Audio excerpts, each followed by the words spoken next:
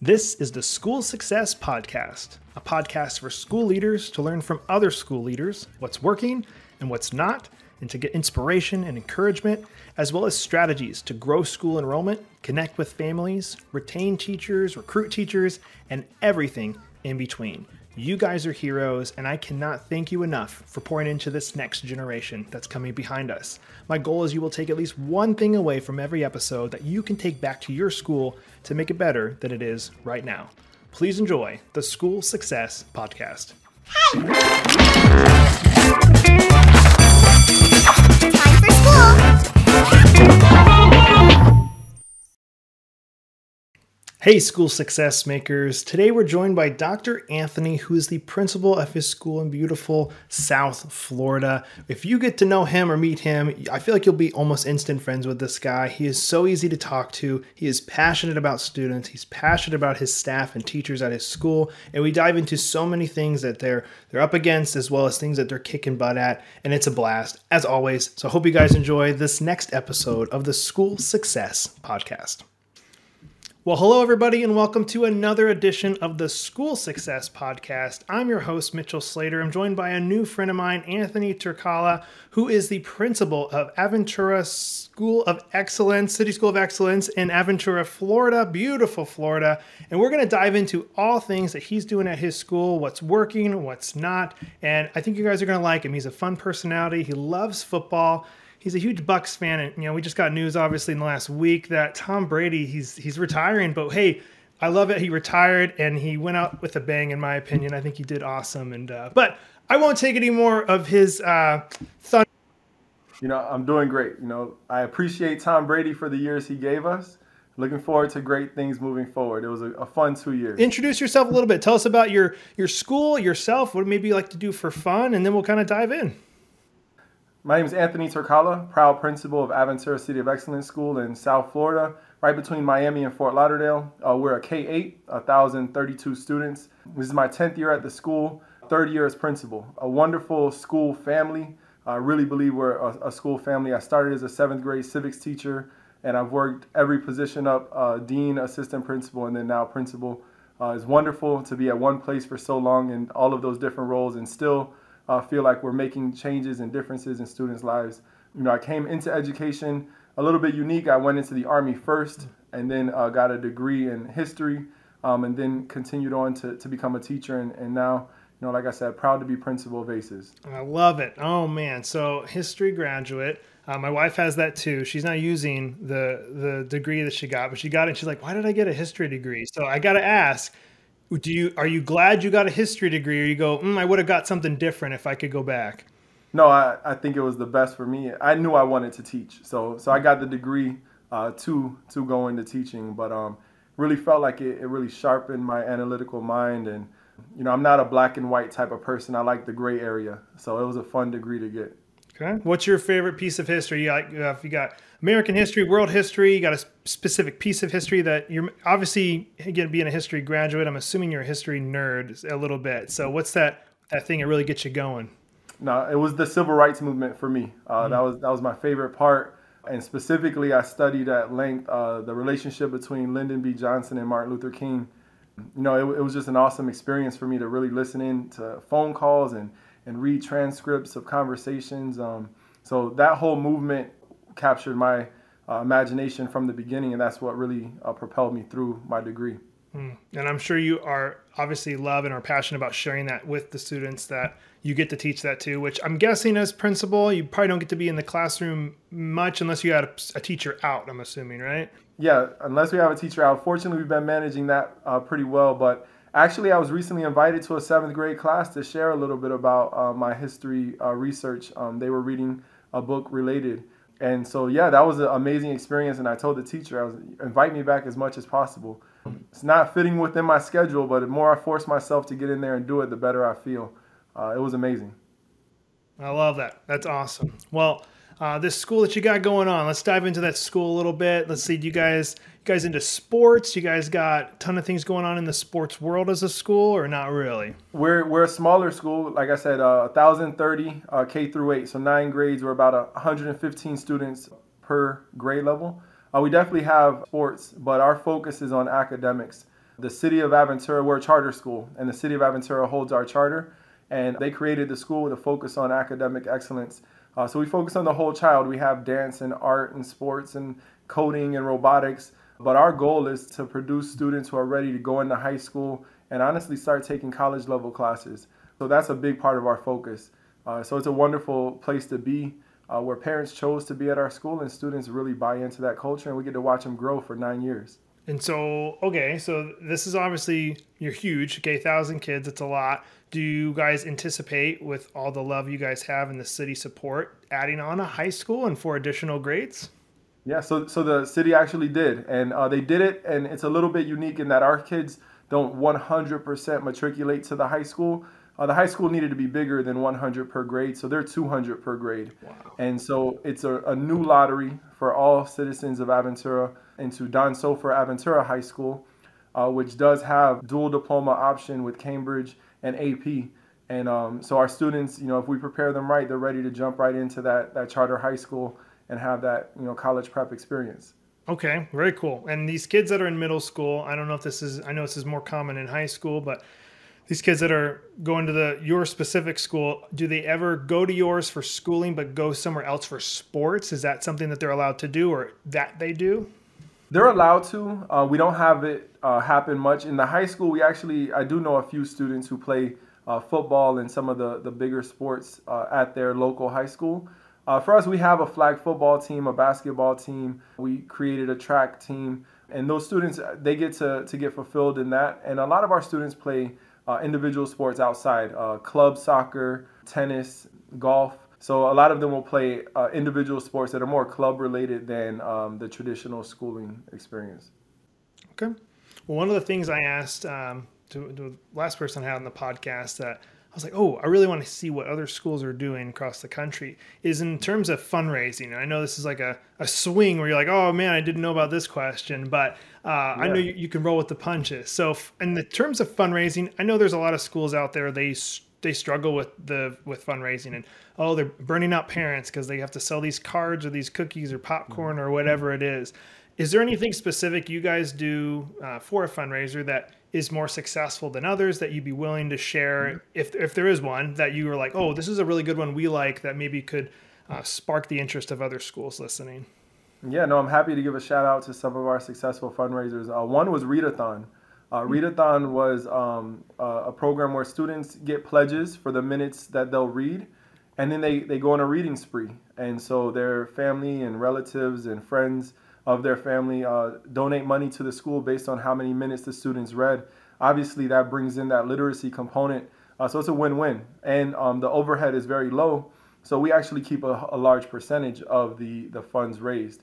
So that was a great one. We actually had a teacher recently bring up a fundraising idea we're working out and getting ready to do, is group pictures. And I remember when she mentioned it, I remember doing it when I was in school and kind of forgot about it.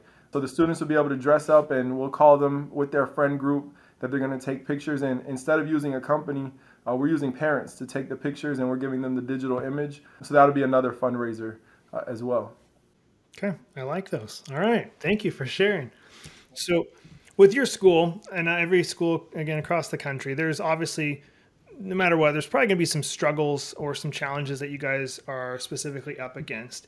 And I typically ask it to everybody. If you were to put it into 3, it doesn't have to be, it could be 1 or 2. What are some of those challenges that you guys are facing specifically as a school?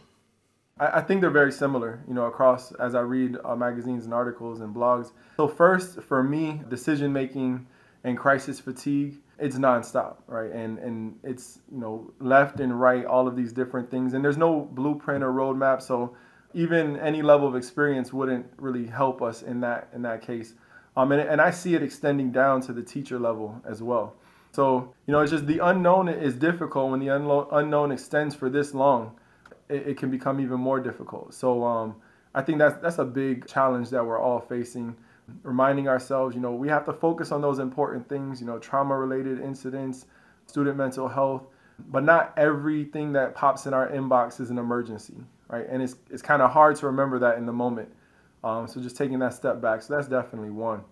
I don't know if you want to talk about that or get into some other ones. Going off of that one. So I feel like obviously, the elephant in the room, as everybody will say, last 2 years, COVID, it's like, okay, it's exhausting. I'm sure teachers, again, from talking to more people with the podcast, it's obviously not just one state dealing with it, of course. So it's all these people, and teachers, I think, are exhausted. And I feel like, and I don't know if this would relate to this part that you're sharing, is just they're exhausted from the stress of what people expect of them, I think, too. I think it's already been heightened, of course, just being a teacher in general. And now I have a 2-year-old, and we just put him in preschool, and just like going like, and I'm not like mean or anything, but I'm always like, I want to know what he's learning. What is he doing? Like, I want to be involved in his education. So now you put it on the next level up, and we're talking about all the stuff with what's going on in our country and COVID and everything. I think that's a lot of pressure to ask of somebody who's already probably not getting paid even what they should be paying to begin with. Like, do you feel like that's just making that way, way worse, that first one you shared about? 100%. It's funny. I have a great relationship with our parents. I've taught many of their older kids or cousins, so I can be, pretty honest and open. And sometimes I'll tell them, it's not realistic to expect the teacher to respond that quickly to this question. And this question is not an emergency, right? We can fix grades after the fact. There are things we can handle later. And, it's really not fair, and even, money out of the equation. I went to a Starbucks the other day, and there was a sign on the door saying, we don't have enough staff, go to the drive-thru. And I'm just thinking, if Starbucks is in a position where this is what's occurring, where is the grace for the teachers and for the schools when all of these things are being dealt with? We see our store shelves aren't full, right? Some of the items we're used to purchasing aren't even available. Car lots don't have cars. So I do feel like that grace didn't get extended to the school level yet. So I've kind of gotten up front and told teachers, let's recalibrate. We don't have to respond to every email immediately. Sometimes we just acknowledge receiving it. We get the facts later and deal with it, because we can't be on 24/7. It's not sustainable. Yeah, especially when they're in front of the kids. I'm sure being in front of the students is more important than responding to an email, unless, of course, it was a life or death situation. But that's their job, is to teach and educate the students. So, man. Okay, so keep going. Number 2, what you got? Yeah, I think the one that leads right into that is just the teacher's workload and managing it. It was already difficult before. When you add on to it the unknown of COVID, students quarantining, meaning that's missed work that has to be made up, and they're at our school, they're joining online in that case. That's a lot by itself. And then when you add the discourse in the news, whether someone agrees or disagrees with what's happening, the profession is constantly in the news, whether it's critical race theory or school boards and mask mandates or any number of things. It's just a lot. So the teacher's workload in general, managing that is difficult. And we have to acknowledge a lot has been added, and it's not just, paying more or giving stipends. Those are great and they have to happen. But at some point we need to look and think, how many minutes a day are we giving teachers to do these administrative tasks? We're not even talking about lesson planning and grading papers and evaluating data and responding to that data to fill gaps. All of that takes time, and it's not really built into their schedule. I haven't heard much talk about systemic changes to that, and it would bring funding. It would require funding and space and a lot of different things. But I think teachers' workloads are unknown. I don't think many in the public really understand the expectations we place on them. And they gladly do it because they want to help kids. But we see the impacts of that, and many are choosing a different profession, sadly. And I think there's nothing sadder than seeing that, because people who get into education just want it to help kids. And if they're choosing to leave, we have to look at why. So I hope we can have a broader discussion about that and figure out how do we fix that issue and make their workload reasonable. Yeah, and it's one of the reasons behind this podcast is there's obviously school leaders all across the country that have something they're doing right that they can help. Hopefully, my goal is it inspires other people who are listening going, I've never thought about doing that before, and maybe I should do that. And the one I gave just to the last person I interviewed was the school we have my son in. I wanted to, I shared this on the last episode, so anybody's listening, like, oh, I'd heard this story, but I want to mention it because I went to the teachers and I was like, hey, what's your favorite coffee? And they're like, I like Dunkin', the other one likes Starbucks. And I was like, okay. And so she goes, well, if you really want to, check it out, there's a thing on the website that you would have access to as the parent, where it shares, it's a Google Doc, a Google form that all the teachers filled out when they start, showing what their favorite candy, what's their favorite coffee, what's their favorite whatever. So I was like, oh, okay. So I went there and I looked across and saw what's their favorite movie, all these different things. And I saw like one of them liked a certain coffee from Dunkin' and whatever. And so I bought them all coffee when I dropped them off at school the other day. And you can just see in their face, like, they're like, wow, like, thank you so much. And you get like, it's $3, or $5, whatever it ends up being for that coffee. But just showing like, hey, me as a parent, I see you, I care about you, and I'm thankful for you, and you pouring into my son, and I hope more people will do that. And so, like, last episode, I said the same thing. Any leaders who are listening, like, I know it doesn't go very far, but I'm thankful for you and what you're doing and raising up this next generation. That's a tall order to ask of somebody, and I want you to be encouraged and not down on yourself every day, because you are making a difference, whether you see it yet or not. Yeah, no, 100%. And it doesn't take much. Those small gestures, it helps make the grind more worth it. Absolutely. Because the bad news comes quickly. The sad news comes quickly. So sometimes those moments of gratitude are few and far between. But when they come, it definitely makes a big difference. That's beautiful. Well, we talk about the lows, the challenges. Obviously, there's got to be some wins and things you guys are kicking butt at, of course, that are just going really smoothly. So if you got 3, awesome, share what the wins are for you. Yeah, so starting there with what I just discussed, we have been successful in creating some boundaries. And we've been, my word is explicit, right? I like to say we need to be explicit, because sometimes in communication, we're asking people to read between the lines. And we're not very clear in what we're saying. So we have to be clear. And so I've been clear to the parents and said, do not expect teachers to respond in less than 24 hours consistently. And sometimes it might not even be less than 48 hours. And you just have to assume good intentions and assume they just had a heavy workload and weren't able to. And if you need to reach out to an administrator, that's not a negative thing. But setting those boundaries and really getting out in front of the teachers and saying, I'm going to be this barrier where I can. The same with behavior. We've witnessed, student behavior decline over the past year. It's not where we're used to seeing it. So trying to be as supportive as possible while also being developmentally responsible in our consequences and how we have these conversations with students. So I think that's a win for us. We're not going to arrive at a destination there. We're not going to say, we solved the boundary problem or the discipline problem.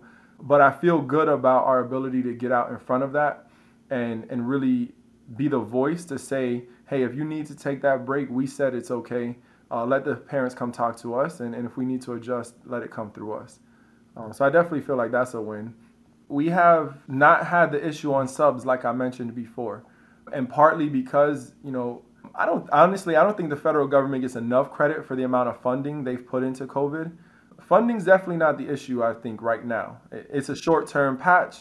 Nobody can build long-term plans off of these funds that expire in a few years. But one thing we did is we hired 4 substitutes at the beginning of the year and told them, you're coming every day. And we called them teachers in training. The goal is to help them get certified so that hopefully next year or the year after, they're actually teachers with us. But in the short term, they're there every single day, and the assignments come. It's very rare they don't have an assignment, unfortunately. But when they don't, they're able to go observe classes, give coverage breaks to teachers so they can grade papers and respond to communication. I feel really comfortable with what we did with subs. We never once had to collapse classes and send kids to a different teacher. Administration has covered a few periods, but not for the day, the way I know some of my peers have had to do. So we've been very fortunate on that front.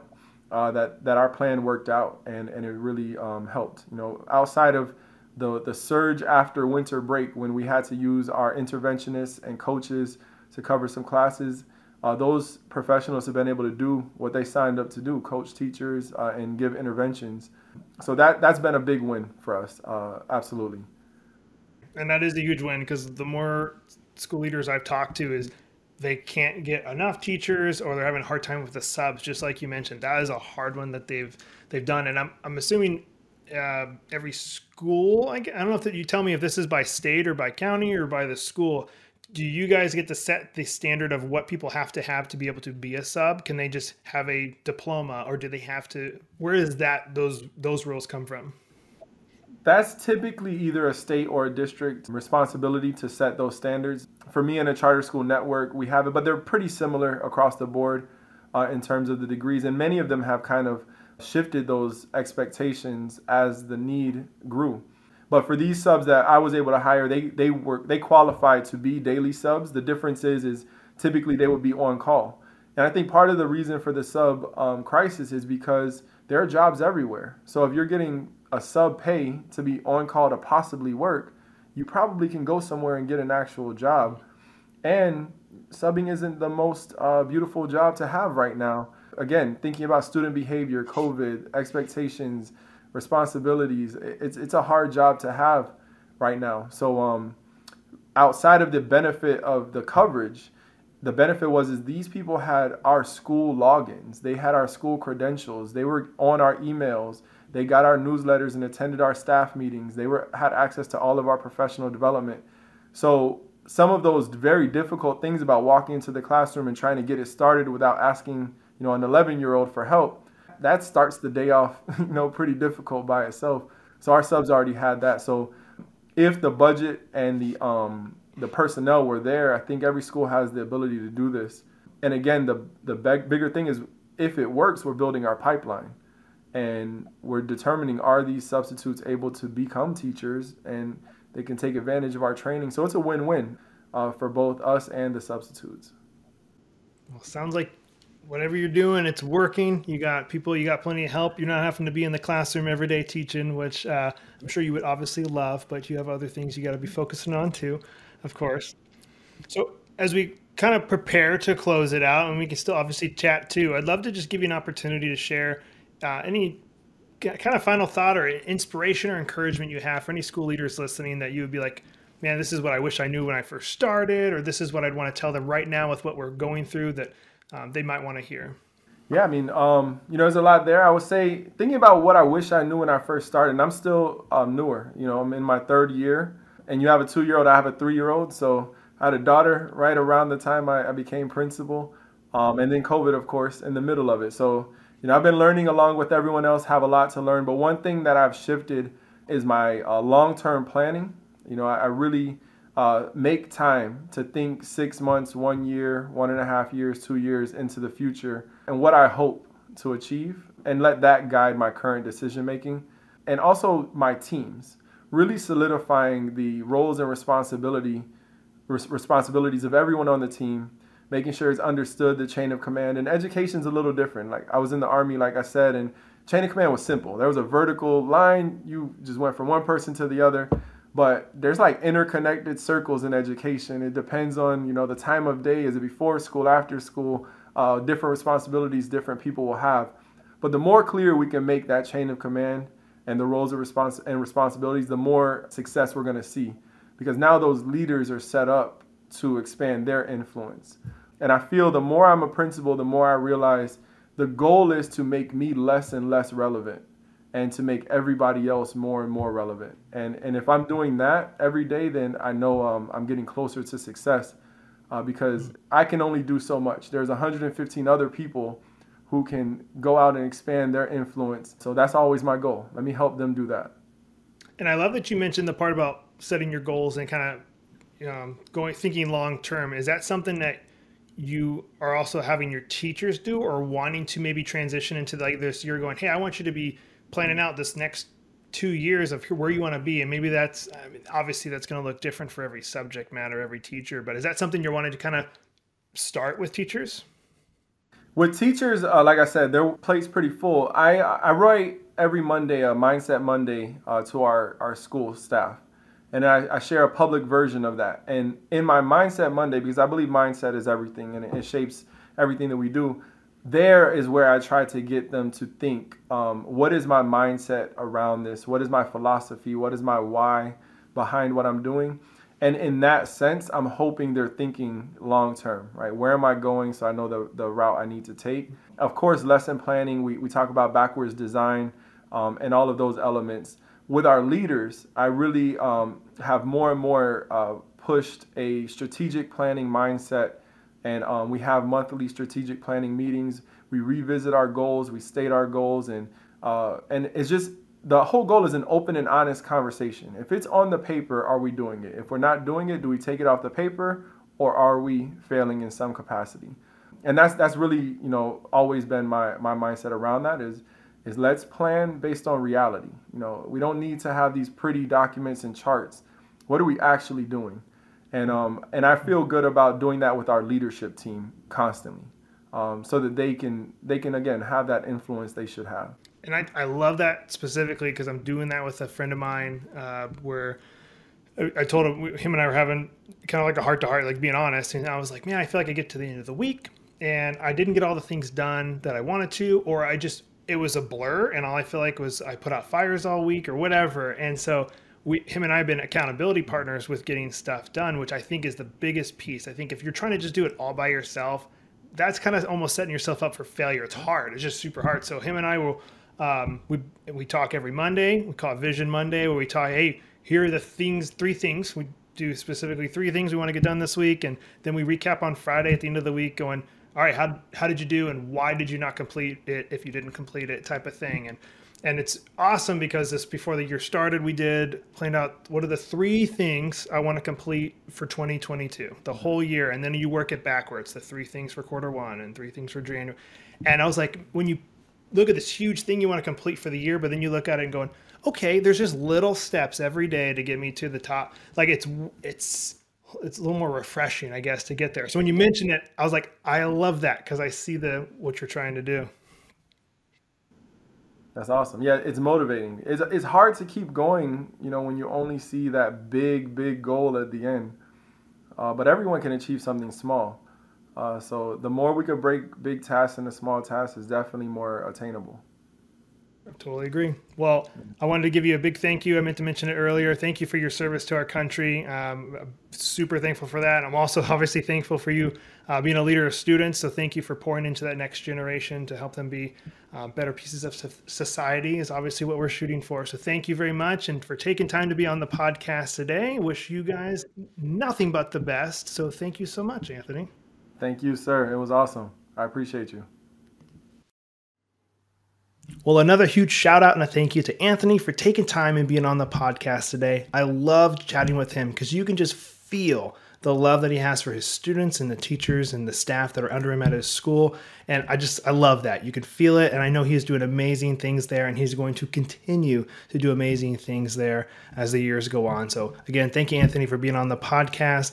As always, I hope you guys took at least one thing from today, from hearing Anthony talk, that you can take back to your school to better the students' environment, their lives, the teachers' lives, their work environment, whatever it is. I hope you can take one thing back to make your school better than it is right now. You can get in touch with us if you have any questions at schoolsuccessmakers.com. We would love to hear from you. And as always, we'll be here next week with another awesome guest on the School Success Podcast. We'll see you then.